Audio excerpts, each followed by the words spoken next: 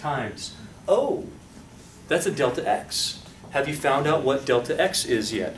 That's why you have to do it first, because you're going to be using it in your next step. Anywhere, you're going to be using delta x. It was 1 over n, which means for us that we're going to get k over n. By the way, this becomes fairly harder when you don't have a 0. Okay, fairly harder. If you have a 0, it's kind of nice. Why? Well, we had 0 to anything, gives you anything. But the next step means that having a number over here could potentially make it a lot harder, because the next thing we're going to do, we have our delta x, right? We actually used it. We have our xk dot, yes. What does f of xk dot mean? Put that into our function. You plug it in to the function. So step number 3 says, I want f of xk dot.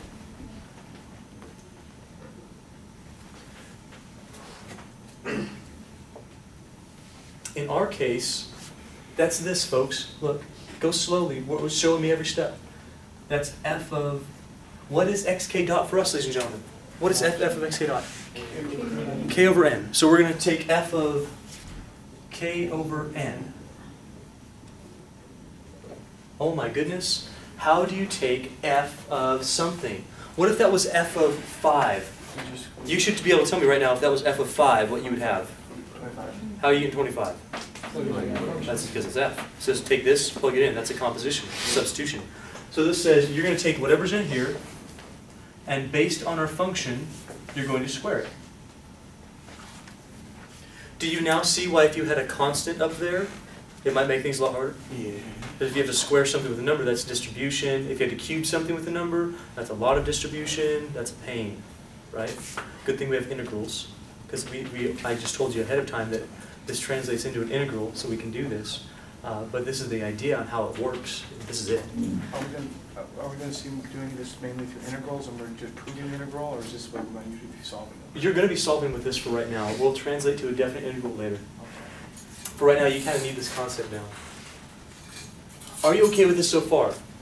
As soon as you have your delta x, great. You can find your xk dot. No problem. As soon as you find your xk dot, okay, you can find your f of xk dot. Now the last thing we're going to do, take all this stuff, put it right up there, and we'll have enough to do our integral, I'm sorry, our limit of our summation. You ready for it? No? Can you make it down this far? Yes. It's not too bad, really. Just follow the steps. 1, 2, 3. Step number 4, important step.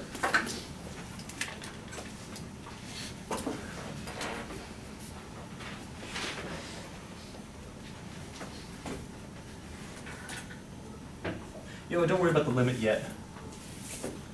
Don't worry about that. Not yet.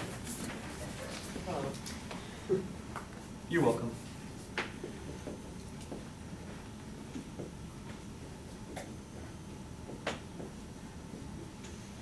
Fill this whole thing out. If you fill that whole thing out, you can't change the sum.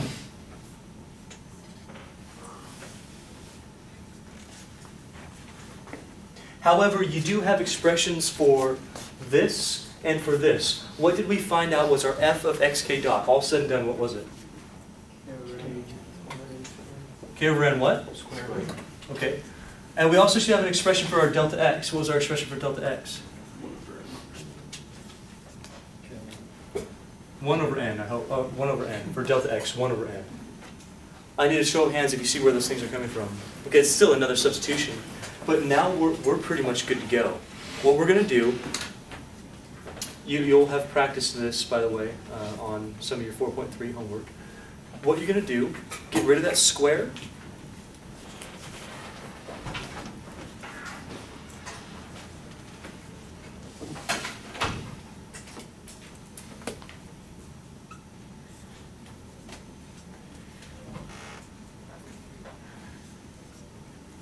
Work this thing down, make it look nice. How do we make it look nice? Well, you use those properties that I told you last time. Here's the properties I told you last time. These are important ones. The important properties are, you can pull out any constants that you want. A constant is defined as not being your index. Your index is k's. K's. I don't care about the n. K's. You got me? It means you get to pull out x's and anything else that's not a k.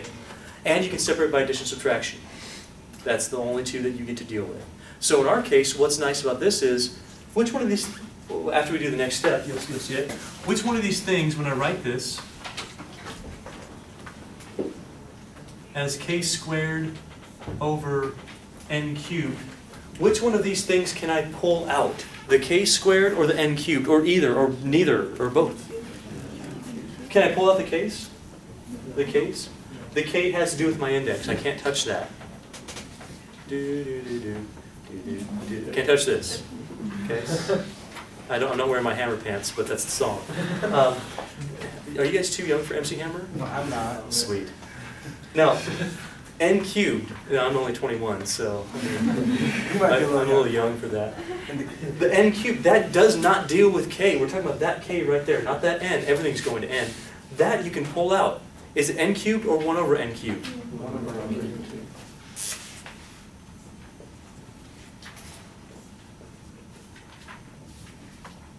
Can somebody please tell me why we did this? Why in the world did we do this? Does this look familiar?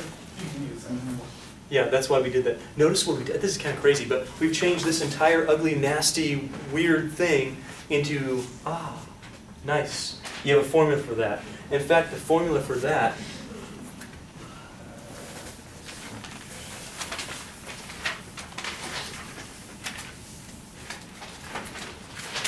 do you remember it? Something over 6. It is n times parentheses n plus 1, n parentheses, new parentheses 2n plus 1, all over 6. I didn't hear a word of that, but I'm just going to do it on my own. The 1 over n cubed stays the same. I was focused on something else. Times the summation from 1 to n. You have this in your book. I've given it to you before. I think you were probably right if you just read it off that. It's n plus 1, 2n plus 1, all over 6. Yeah.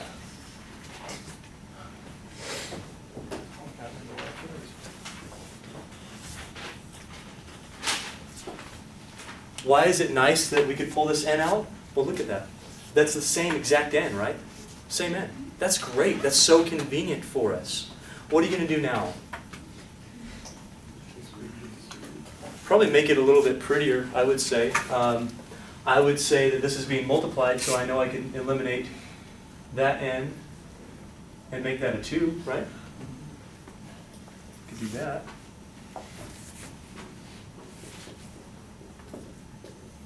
Before you start distributing, you might want to do things like that, right? That'd be a lot better.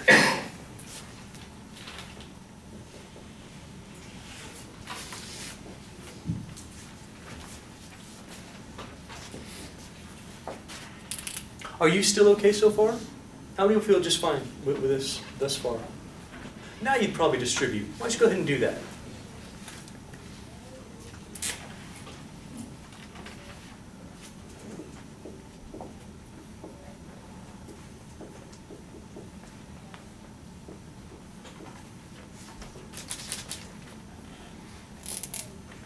I hope I'm right. Am I right? Yeah. I love being right. That's great. Did you get the same thing? Yeah. Now, those of you who have been paying attention up here, what's the one thing that we haven't done yet? The limit. The limit. Oh. We've done this, we've done this, we've done this. In fact, this is this. That's what that is. Right? That's what we've done so far. It doesn't look like it because we used our formula. That's great. It's kind of nice. We haven't done this. So before you start writing an A, we're not at the A yet. Here's the fifth and final step. Take a limit as n goes to infinity. That's it. Notice the variable we ended with. That's kind of cool. We want n to go infinity. What's the only variable we have? Fantastic. That's great. Why is that going to happen? Because you're actually going to numbers. If you're going to numbers, you need to end with a number, right? If there was x's up here or anything, yeah, you'd have x's within your problem, but we don't. We're going from 0 to 1. That's called a definite integral. You get the number. So we'll take a limit as n goes to infinity, and if you remember anything about limits, which is why we did this, it was just a little while ago, 2n squared plus 3n plus 1 over 6n squared. Some of these basic polynomial types are very easy to find the limit of. When we go n to infinity, what do we do? What was the idea? Look at our largest. Largest power in the denominator, and you divide everything by it, right? In other words, you look at the leading coefficients. The leading coefficients are the coefficients of the terms with largest power. So leading coefficients here are 2 and 6, respectively. Notice how the powers match up. If you divide everything by x squared, the only things you're going to be left with are 2 and 6, and everything else is going to go to 0. I'll show you that step right now, but basically I know this area is 1/3 right now. 2 over 6 is 1/3. Here's the work that you would show. You'd say, oh, okay, that's a limit.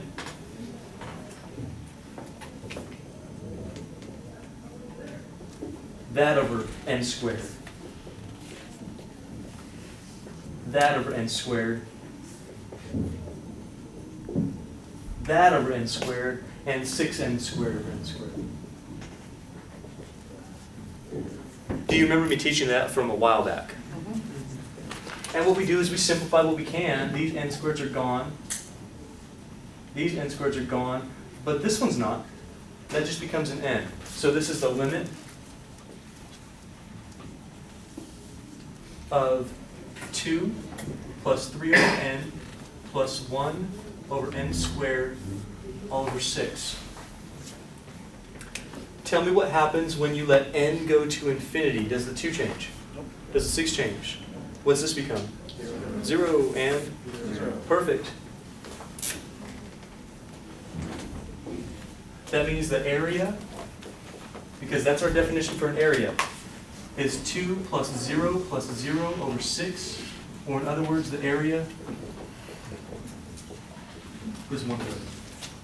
And that's how you can find the area under a curve. We just completed the whole process right here, folks. We have functions. We find rectangles. You use right endpoints or left or midpoints. Use a limit on them. I've given you every step now, right? You have 5 steps. I hope that's clear for you. Keep in mind that on your homework, this is often called C sub k. You can call it C sub k as well. This just means an actual value within your interval. That's some solid number that you're plugging in. Is that it? Good afternoon. Hope you're doing well. We're going to continue talking about how to find areas using these limits and basically by adding up rectangles. However, before we get on to another example, I do want to discuss what it is we're actually doing. What we're doing is we're figuring out something called net signed area. We are actually not calculating total area right here. We're calculating something called net signed area. Would you like me to explain the difference? Yes.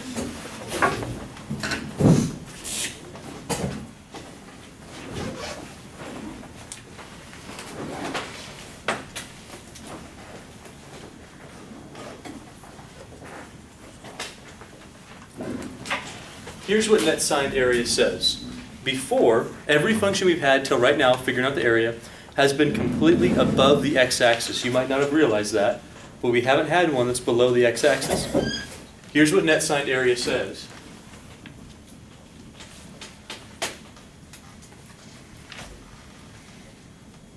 If I have this curve, and let's pretend that the horizontal is the x-axis, how many areas do I have? Distinct areas. 3. There would be 3. Between the function and the x-axis, there's area 1, area 2, and area 3.